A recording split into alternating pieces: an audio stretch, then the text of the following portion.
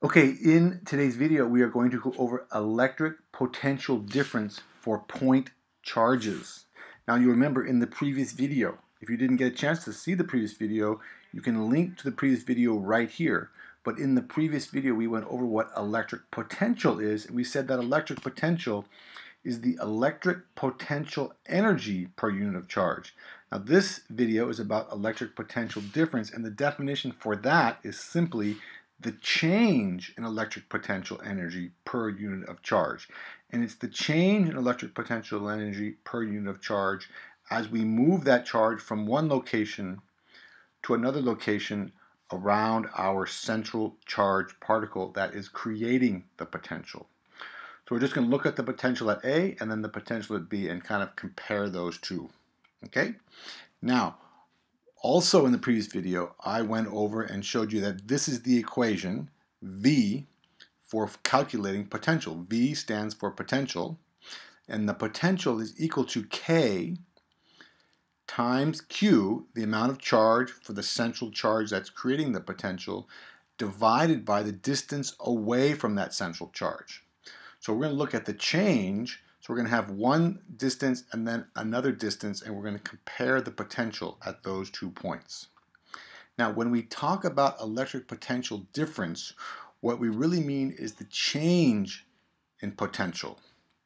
Okay, and the change in potential is calculated using this equation, delta V. Delta, this triangle means the change. V is for potential, so it's the change in potential. And we have to be very careful because the change in potential is the final potential minus the initial potential. It's not really just the difference. We're going to be moving from A to B or from B to A, and we always have to do final minus initial. We have to keep our signs straight, and sometimes we can have negative and sometimes we can have positive changes in potential. So in this video, we're going to use a model of a hydrogen atom to go through electric potential difference. Now, in a hydrogen atom, we have a central nucleus, and in that nucleus, there's a single proton. That's our charged particle that's going to be creating our potential. The charge on a proton is plus 1.6 times 10 to the minus 19 coulombs. Then, this first ring is supposed to represent the first energy level. That is at a distance of 5.29 times 10 to the minus 11 meters away from our central proton. And then we have this second ring, which represents the second energy level, and the second energy level is 2.12 times 10 to the minus 10 meters away from our charged particle, from our proton that's in the nucleus. Okay? Now, I want to do 3 things in this video. I want to compare the potential at A to the potential at B. I want to look at and calculate the change in potential as we go from A to B or B to A. And then finally, we're going to look at the change in electric potential energy of the proton as it goes from the first energy level to the second energy level, and also from the second energy level to the first energy level. Okay?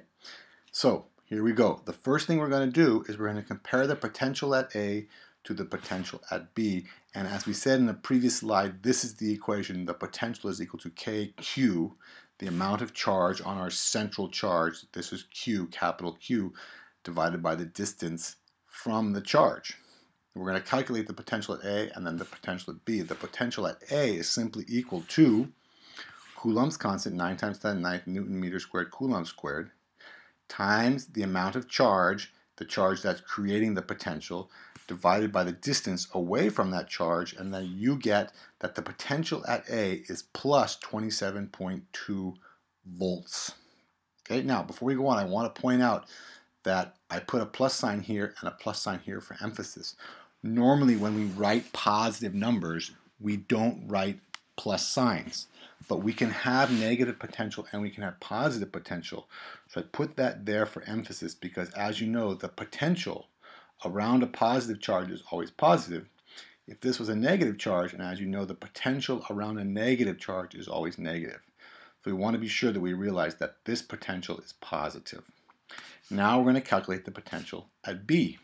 The potential at B is simply Coulomb's constant times the charge that's creating the potential divided by the distance. Now the distance is different in this case. It's greater, So now we know the potential at B is plus 6.79 volts. Okay? So the potential, when you're close to a positive charge, the potential is high, 27.2. And then as you move away, the potential decreases. In this case, it decreases to plus 6.79 volts. And of course, it would continue to decrease until we're infinitely far away. The potential at a distance that's infinitely far away from our central charge is 0. Okay, so at A we have a plus 27.2, and at B we have minus 6.7, minus plus 6.79 volts for the potential at each of those locations. Now, in the next slide, we're going to calculate the change in potential. And we're going to calculate the change as we move from A to B and then from B to A. So, of course, for our equation, we're going to use the change in potential is equal to the final potential minus the initial potential. Remember, it's always final minus initial. It's not just the difference between the two.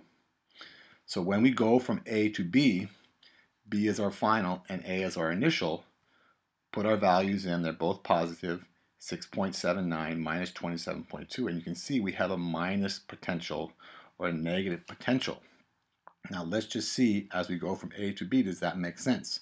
We said earlier the potential here was 27.2, the potential here is 6.79, both of those being positive. So the change in the potential is negative because as we go from A to B, the potential decreases by 20.4 volts. And that has to be a negative sign. So remember your negatives and positives. Remember it's always final minus initial. Now you should recognize as we go from B to A, from the second energy level to the first energy level, A is going to be our final and B is going to be our initial. And if we plug the values in, you'll notice that the potential increases. As we go from B to A, we get a positive change in potential, which means the potential increases by 20.4. So the magnitude of the change is the same, but in one case, as we go from A to B, it decreases. And in the other case, as we go from B to A, the potential increases. Okay, so that's why we got to use final minus initial. Now, in the third slide, we're going to look at the change in potential energy of this electron as it moves from the first energy level to the second energy level, and then as it moves from the second energy level to the first energy level. When we calculate the change in potential, this is the equation we use. The change in electric potential energy is equal to the amount of charge that's being moved through the potential.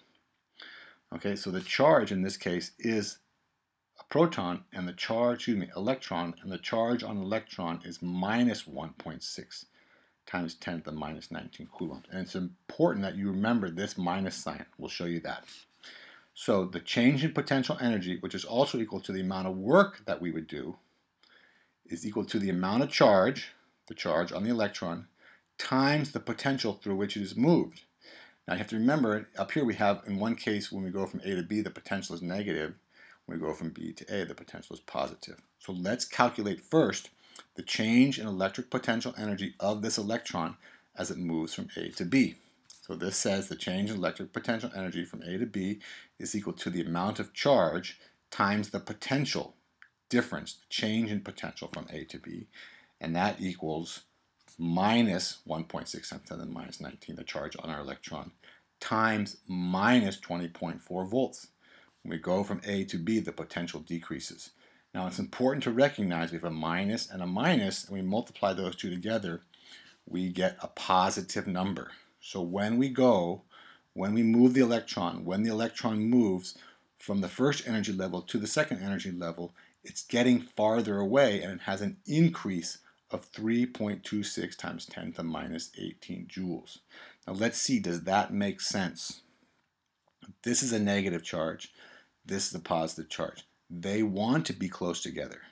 If we move them farther apart, if we move the negative charge to a place it doesn't want to be, then its potential energy is going to increase. And in this case, the change in electric potential energy is equal to plus 3.26 times 10 to the minus 18 joules. It's just like mechanics and gravitational potential energy. When you lift an object off the Earth's surface, It doesn't want to be off the Earth's surface. In order to lift it off the Earth's surface, you have to do positive work, and you give it a positive change in potential energy. It's the same thing with this electron and this proton. They don't want to be separated. So when you separate them, you have to do positive work, and therefore it's a positive change in potential energy. Okay, now let's look at what would happen, or what the change in electric potential energy would be if we move that electron from the second energy level to the first energy level.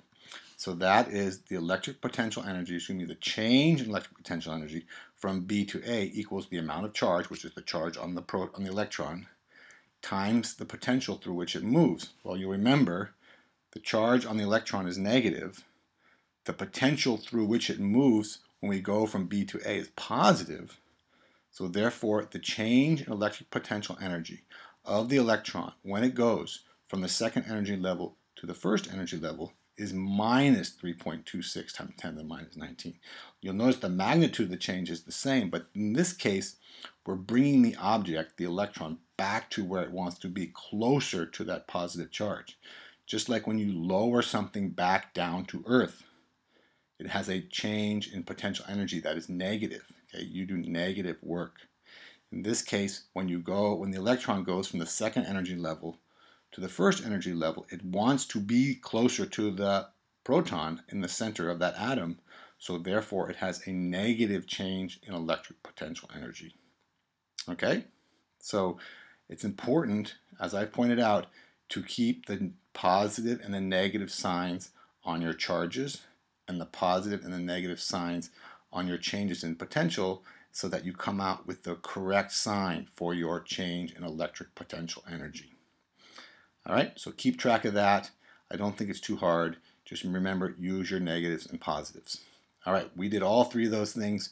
We compared the potential, we looked at the change in potential, and then we looked at the change in electric potential energy. And I think we did that in less than 10 minutes. Thank you very much for watching. I hope you found that video helpful. If you found that video helpful, please give me a thumbs up or a nice positive comment in the comment section below, and we'll see you in the next video. Thank you very much.